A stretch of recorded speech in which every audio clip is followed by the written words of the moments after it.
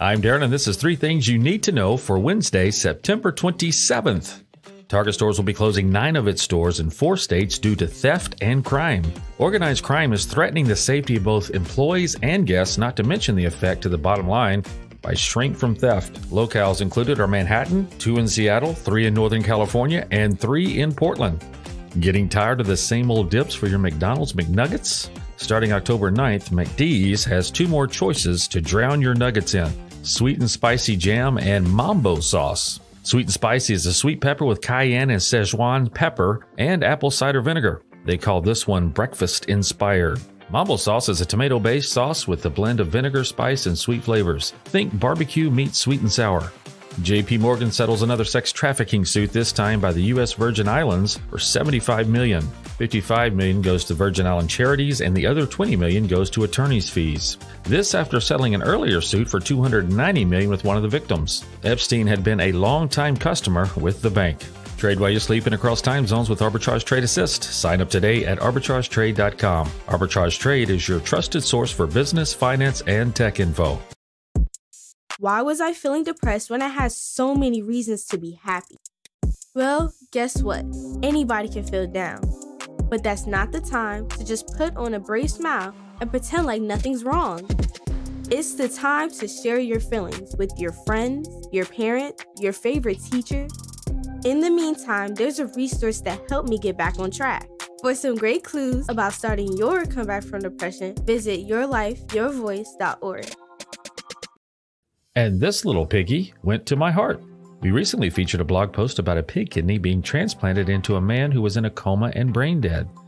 In a quick update to that story, he was able to live on life support with the pig kidney for a second month.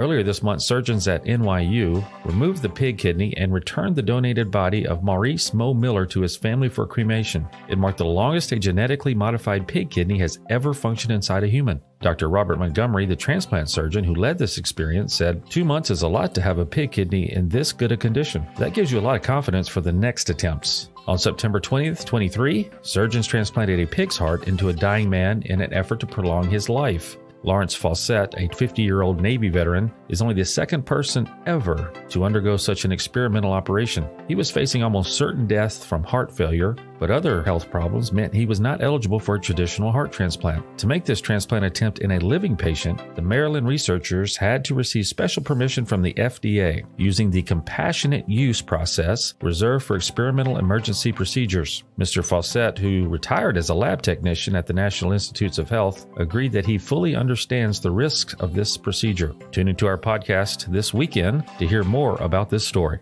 Hi, I'm E.J. Williams. Each year, millions of animals are abandoned, and more than 1 million are euthanized before they can be rescued.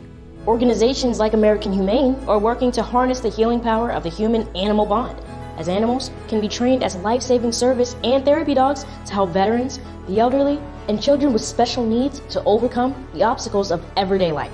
To find out how you can help give animals and the people they help a new leash on life, please visit AmericanHumane.org.